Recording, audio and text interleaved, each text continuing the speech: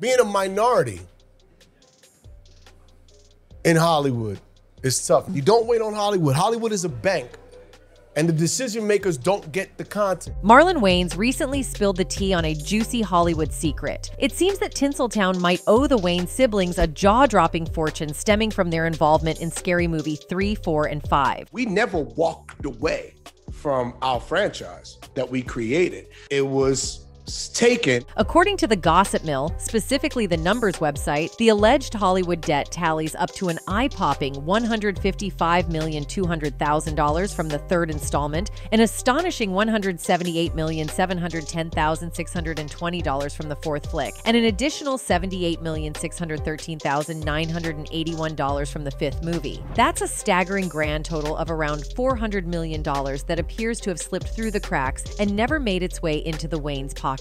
We probably should sue because they probably owe us a shitload of money. And maybe one day we will. Now, you might be wondering, how on earth did this happen? Why didn't they get their hands on this mountain of cash? Well, brace yourself, because I'm about to spill the beans on the perplexing details. In the heart of Hollywood's labyrinthine history, a story unfolds that intertwines the creative brilliance of Marlon Wayans and his brothers with the towering presence of the Weinstein brothers. At the epicenter of this tale lies a staggering sum, $400 million, a symbolic figure that encapsulates both ambition and deception. You see, the Wayans family, often likened to the Jacksons of the comedy world, have produced a slew of memorable and cult classic films over the years. However, among their comedic creations, none quite hit the comedic sweet spot like Scary Movie 1 and 2. The Scary Movie franchise, notably the first two installments, fundamentally reshaped the horror comedy genre. Rather than merely blending scares with humor, these films took a bold approach by wholeheartedly embracing the art of mockery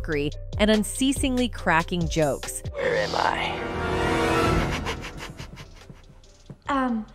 You're behind the couch. The writing was refreshingly innovative, injecting a breath of fresh air into the realm of spoof films. It was cheeky, irreverent, and side-splittingly hilarious, with no pretense of being polite or politically correct, a factor that resonated deeply with audiences. In its early days, Scary Movie was a family affair, directed by Keenen Ivory Wayans and starring the Wayans brothers Marlon and Sean, who also co-wrote the films. It was a collaborative effort that brought forth these comedic gems. According to a 2000 Jet magazine article, Marlon Wayans candidly shared the genesis of the hit movie franchise Scary Movie, offering a glimpse into the creative process that led to its inception. Marlon and Sean Wayans, known for their comedic prowess, revealed that the idea for the movie was born during a rather unconventional movie-watching session. As Marlon Wayans recalled, "I think we were watching I Know What You Did Last Summer, and we said, I know what I'm gonna do next summer. I'm gonna make fun of all these damn movies. I'm so tired of seeing them. I watched Scream till I wanted to scream. I've seen I Know What You Did Last Summer so much that I wanted to become a murderer and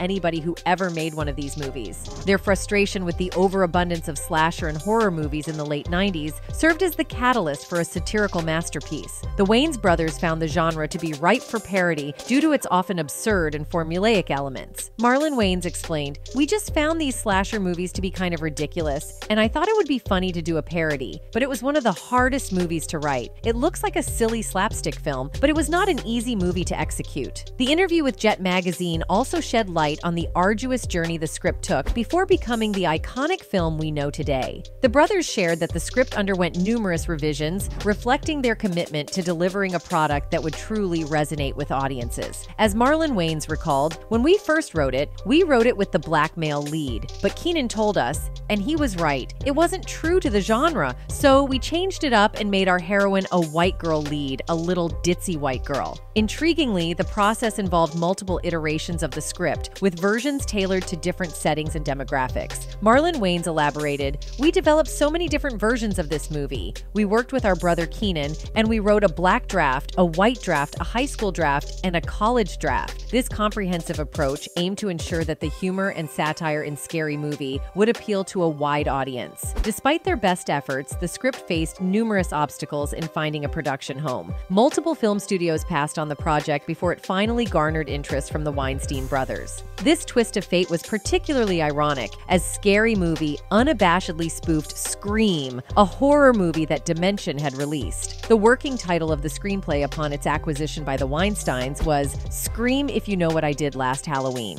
This title eventually evolved into Scary Movie, a name that would resonate with audiences and become synonymous with the franchise. Scary Movie made its theatrical debut on July 7, 2000, and it quickly became a sensation. Despite a modest budget of $19 million, the film's box office performance was nothing short of spectacular. Within just 14 days, it had crossed the $110 million mark, eventually grossing a staggering $278 million worldwide, with $157 million of that coming from the United States alone. Notably, Scary Movie marked a significant milestone by breaking the record for a film directed by an African-American director. Marlon Wayans reflected on the movie's remarkable success, emphasizing the perfect timing and collaboration that contributed to its achievement. He remarked, "It was the right movie at the right time, done by the right people. That's really what I feel like it was. And you never know, another one can happen. There's always room."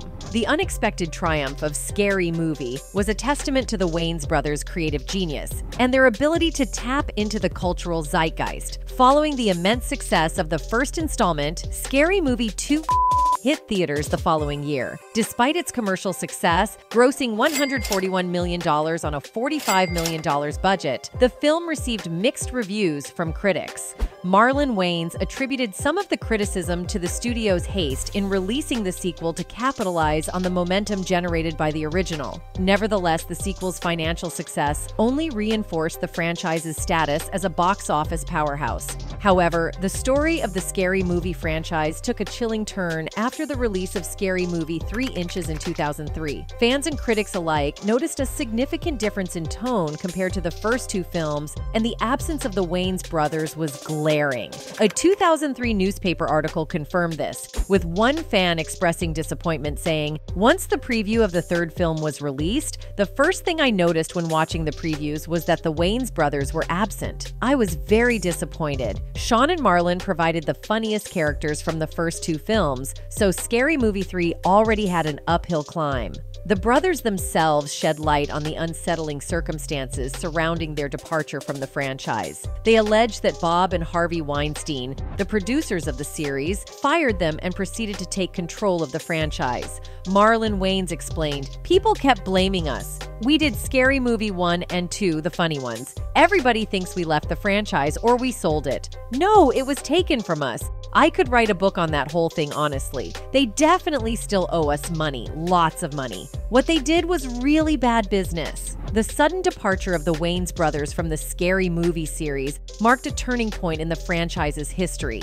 It raised questions about creative control, ownership, and the challenges faced by artists in the competitive world of Hollywood. "The Weinsteins are not the best or the kindest people to be in business with," Wayans said in an interview with Variety. "They're very much an evil regime, I guess. They do what they want to do, how they do it, and it can be rude and quite disrespectful. We couldn't come to terms on the deal. It's like, if you don't want to pay for the jokes, have somebody else do it." To make matters worse, Marlon Wayans was on a Christmas vacation when he found out that he had been dropped from the franchise, which he and his brother co-wrote and helped to develop. "We read on Christmas Eve that they were going with someone else for Scary Movie 3, he said. "They were evil, as F. Wayans said of the Weinstein brothers and Miramax Studios. We didn't walk away from a franchise. They didn't want to make our deal, and they snatched it. The Weinsteins did some really terrible liquor and pillage villages type of business. So it wasn't that we ever walked away from our franchise that we created. It was taken. And us being the creatives that we are was like, all right, Bet, if you now watch what I create." In any case, the third installment earned around $220 million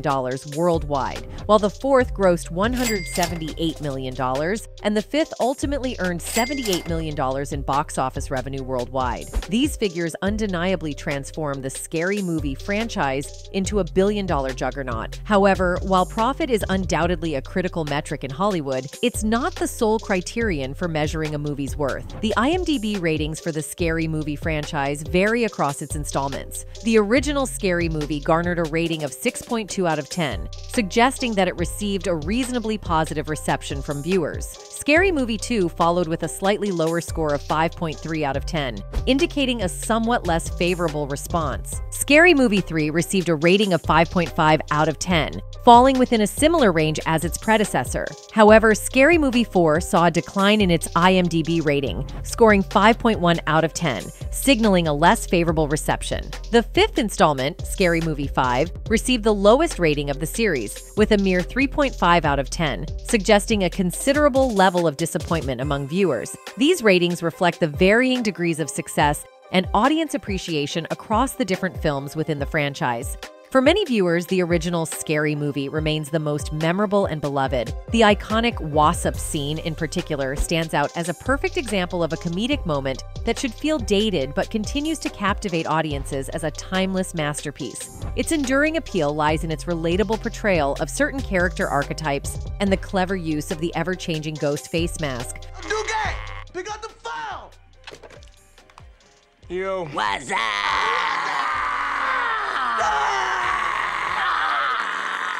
Furthermore, Scary Movie left an indelible mark on the cinematic landscape. Its immense success led to the birth of a subgenre of spoof comedies, giving rise to films like Epic Movie, Date Movie, and Not Another Teen Movie, all of which attempted to replicate the irreverent humor and genre blending that Scary Movie had pioneered. It also catapulted Anna Faris into the spotlight. She was relatively unknown before she landed that role. While these movies may not have won many awards, they definitely kept viewers entertained. But when it came to the final projects of the film franchise, fans were quite disappointed. In a recent interview with Kevin Hart, Marlon said that the Weinstein brothers took the Scary Movie franchise from them because the Wayans didn't agree to their terms. So they decided to take the franchise by force. It was like the Weinsteins were raiding a village, and there was nothing they could do about it. Wayans also mentioned that despite it all, he and his brothers didn't just accept defeat. They used their creativity to move forward and create new projects. He suggested that they might have a legal case to sue for a substantial amount of money because they believe they are owed a significant sum. We probably should sue because they probably owe us a shitload of money. And maybe one day we will. Later on, as fate would have it, the Weinstein Company didn't last. You see, the Weinstein Company was a multimedia distribution and production company. It was founded by Harvey and Bob Weinstein back in 2005. These are the same brothers who established Miramax Films in 1979. TWC also includes Dimension Films, a label for specific types of movies founded by Bob Weinstein in 1993. This label has released popular series like Spy Kids, Scream, and Scary Movie. Together, TWC and Dimension Films made billions. In 2012, TWC Films won 8 Academy Awards, the most in the company's history. TWC is also involved in creating television content. This is overseen by Meryl Poster, former president of production at Miramax Films and current television president. Their work includes Emmy-nominated and Peabody Award-winning reality series like Project Runway, along with spin-offs like Project Accessory and Project Runway All-Stars. They also produced the reality series Mob Wives for VH1 and the well-received HBO comedy crime series The #1 Ladies Detective Agency, which also earned a Peabody Award. However, in March 2018, the company declared bankruptcy. It was on the verge of breakdown because of the SA charges held against Harvey Weinstein. It's a scene many of his accusers never thought they'd see. Harvey Weinstein, a man used to walking red carpets, now in handcuffs, doing a perp walk. In July 2018, Lantern Entertainment acquired all the rights to the Weinstein Company films. Although Harvey and Bob Weinstein were equity holders, they didn't benefit from the sale. Bob also formally stepped down from the board. The money earned was used to settle legal fees, cover bankruptcy expenses, and pay off debts to secured creditors like Union Bank. Any remaining funds were meant to be allocated to unsecured creditors and victims of Harvey's misconduct. In any case, whether the Wayans siblings were credited for their work or not, one thing is for certain: they have remained a household name for decades. You see, when you talk about the comedy world, it's impossible not to also talk about the Wayans siblings. Together, this family of 10 has revolutionized the world of entertainment as we know it, both in front of and behind the cameras. The Wayans family has left an indelible mark on the comedy industry, and their collective talent and contributions have made them icons in the field. Marlon Wayans, one of the younger members of the Wayans clan, is well aware of the incredible talent that runs in his family. He has expressed his gratitude for growing up with such remarkable artists guests as his siblings. During an interview on Power 106 FM with Nick Cannon, Marlon shared his appreciation for his family's legacy in the entertainment industry. "Think how lucky I am to grow up in my house with my legends," he gushed. "I grew up in a house with legends, so I can't help but follow in their footsteps and yet blaze my own." While Marlon's sentimentality shines through when he speaks of his family, he also doesn't shy away from sharing some humorous anecdotes about his siblings. He once revealed, "Sean used to always beat me up because he was older than me. I'm just a year and a half younger than him, but he beat me up. He's senseless. Keenan is so old that he once spanked me. And then there is Damon. He was always needy, and he still is needy," Marlon added with a laugh. "But there is some truth in there. But I wouldn't trade what I went through growing up for anything." Damon Wayans, one of the eldest among the Wayans siblings, grew up in New York City with his family. Their mother, Elvira, was a homemaker and social worker, while their father, Howell, worked as a supermarket manager. It was in this bustling family home that the seeds of comedy were sown,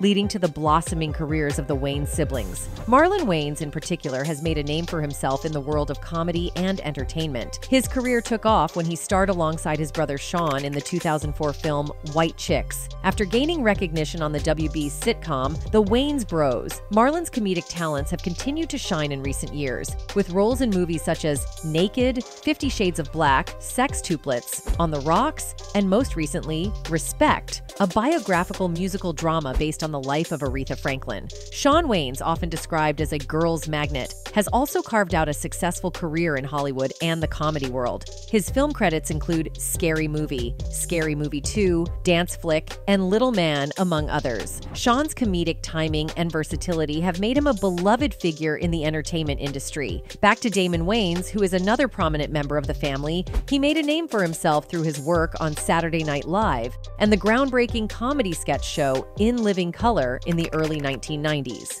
His contributions to television and film, including roles in Beverly Hills Cop and the sitcom My Wife and Kids, have solidified his status as a comedic powerhouse. Keenen Ivory Wayans, the second oldest among the siblings, is not only a comedian and actor, but also a director and writer. He has collaborated with his siblings on various projects behind the scenes and even hosted his own talk show, The Keenen Ivory Wayans Show, in the late 1990s. Keenan's latest writing credit, according to IMDb, is on the TV series The Last OG.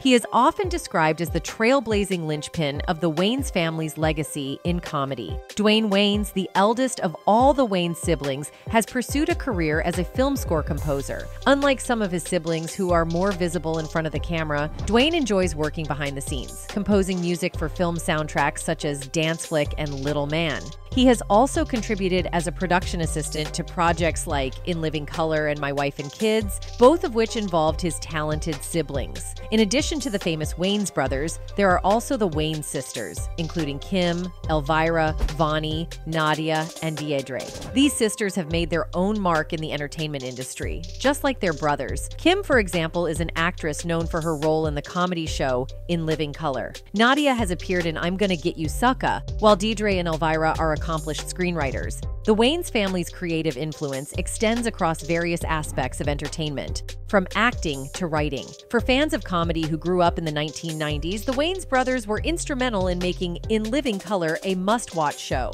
While other actors on the program were given prepared scripts, Marlon and Shawn Wayans had to write their own material. This creative autonomy allowed them to infuse their unique brand of humor into the show, contributing to its success. In Living Color, created by Keenen Ivory Wayans, featured 4 of his siblings, including Damon and Kim. Marlon and Shawn, as the youngest members of the Wayans family, also appeared on the show. However, Keenen insisted that they write their own sketches and earn their screen time. This dedication to their craft paid off, as In Living Color premiered on Fox in 1990 and ran for 5 seasons until 1994. In its first season, the series received a Primetime Emmy Award for Outstanding Variety Music or Comedy Series. The show served as a launchpad for several A-listers, including Jamie Foxx, Jim Carrey, and Jennifer Lopez, further solidifying the Wayans family's impact on the comedy comedy world. The Wayans brothers didn't stop at television, they extended their comedic prowess to the big screen. In 1996, they released Don't Be a Menace to South Central While Drinking Your Juice in the Hood, a comedy gem that parodied popular hood films of the time. The film hilariously skewered movies like Juice, South Central, Poetic Justice, Friday, Boys in the Hood, and Menace to Society. The Wayans family's signature brand of humor turned these iconic films on their heads, showcasing their fearlessness in tackling various subjects with wit and irreverence. The Wayans siblings, collectively and individually, have made enduring contributions to comedy. Their ability to navigate both on-screen and behind-the-scenes roles, write their own material, and fearlessly tackle a wide range of topics with humor has endeared them to audiences worldwide. The Wayans family's legacy in comedy is not only a testament to their talent, but also a source of inspiration for aspiring comedians and entertainers everywhere. Despite being duped by Hollywood elites who hijacked their concept for the Scary Movie sequels, the Wayans brothers have persevered and continue to carve out their own distinct legacy in the entertainment industry. It remains a collective hope that someday Hollywood will rightfully acknowledge and compensate them for the financial gains unjustly reaped by the Weinstein Company. The Wayans' resilience and commitment to their craft exemplify their unwavering dedication to making their mark in the world of comedy and filmmaking, regardless of the obstacles they have faced along the way. Their ongoing success serves as a testament to their talent and determination, inspiring admiration and support from their devoted fan base. Anyway, that's it for this video, folks. Bye.